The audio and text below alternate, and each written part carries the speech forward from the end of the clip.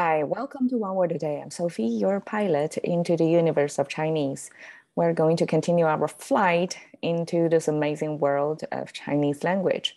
And please don't feel obliged to memorize anything at all. This is basically a kind of a storytelling, a way of me to reaching out to my origin, to the culture I came from.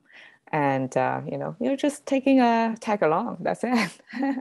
And last time we talked about 列宗.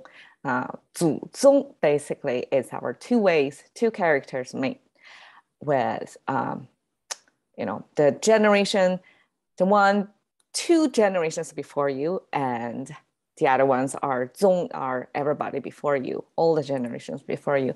So together they are simply ancestors.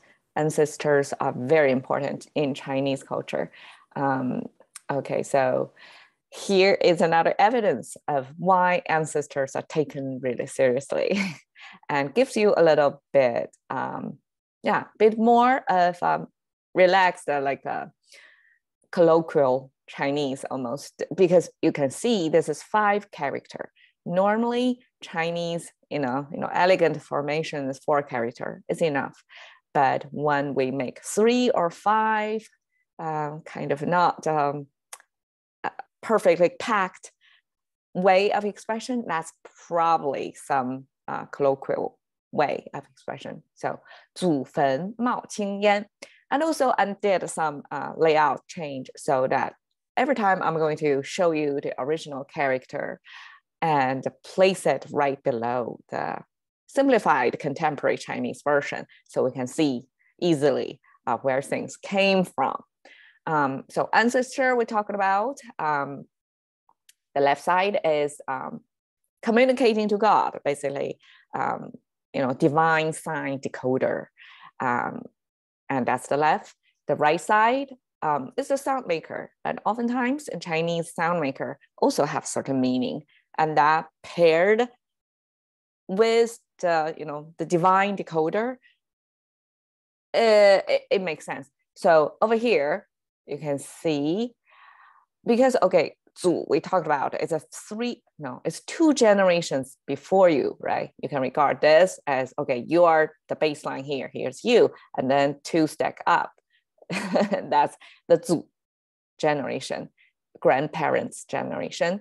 And I can also view it like this is a shape that very often when Chinese people hold their ancestor, a wood block thing with their ancestor's name carved in as a memory, as a personal ceremonial, a household in their household to communicate. So besides divine, they do have a dedicated place, a location, and probably a certain ceremony as well to communicate, to decode the meaning from the ancestors. So that way they're kind of connected to wisdom, with the universe and with their lineage, their genetic tie-ins, right? So that's 祖. Okay, 坟, we have the left side and right side. I mean, even if it's if you look at the contemporary Chinese, it's okay. You can see the soil, the ground. How do we know it's soil? It's 2 horizontal lines with 1 vertical line, easy enough, right? So 2 horizontal lines is, this is regarded as the ground level, the ground, the distinction between the underground and above ground. Okay, let's say that. So the vertical one is something growing in there. And the bottom is probably the things, the plants, most likely, root.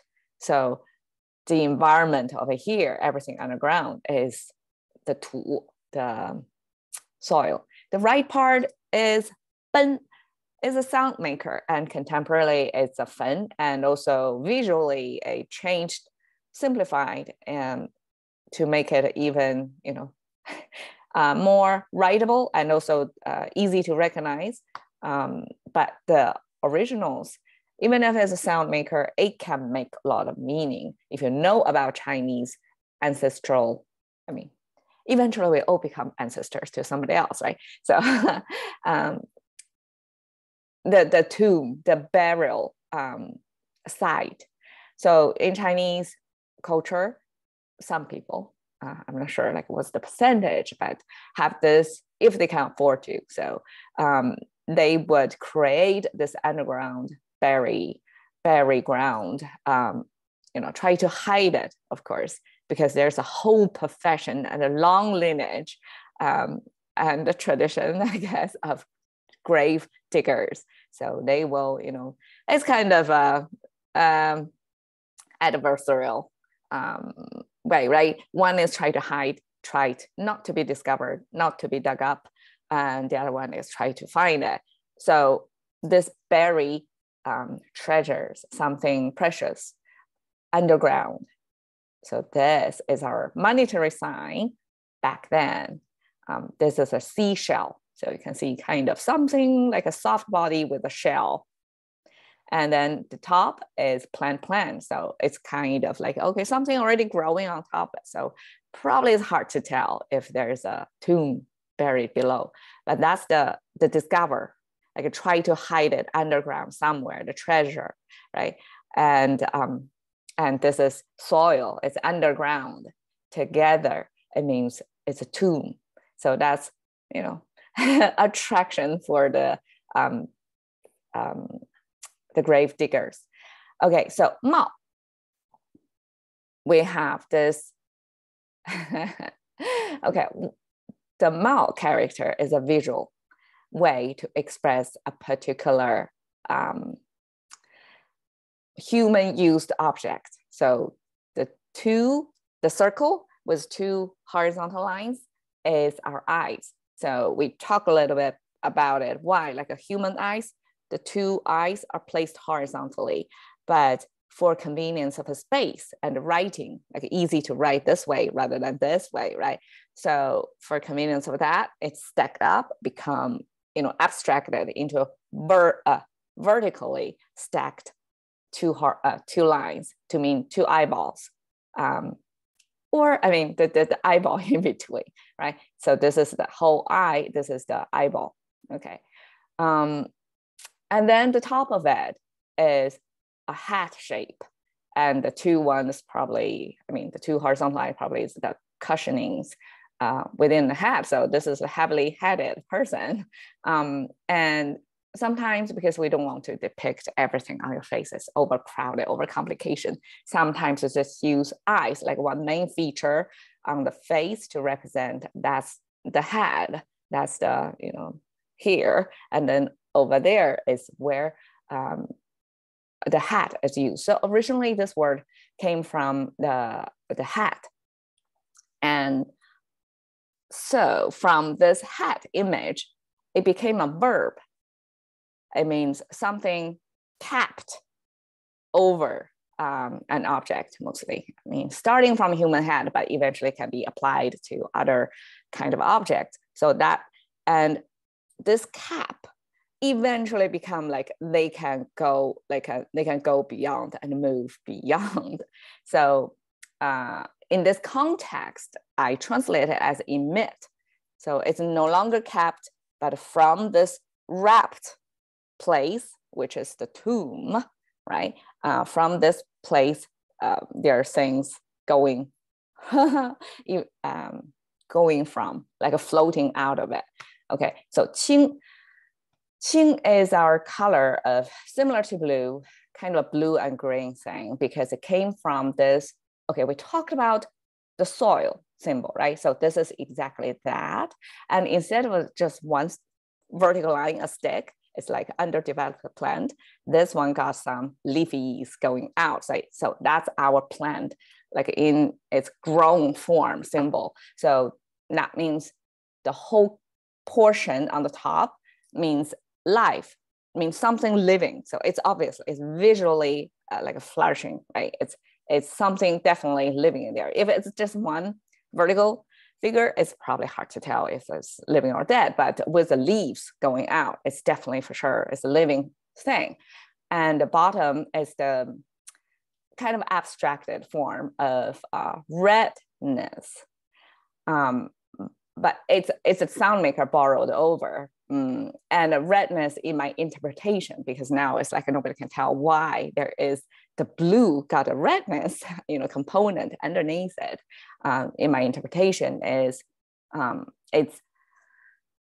this probably means because this looks like the sun. So this red character also related to the sun, right? Sun is the energy source. So it's like affirmation of something growing in there, something is living.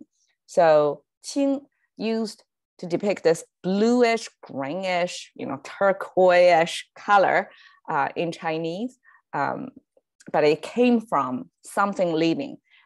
So we can see, like if it's trees, and especially if it's a mountain, if you look from afar, it's kind of a bluish greenish color, right? So that's something living color.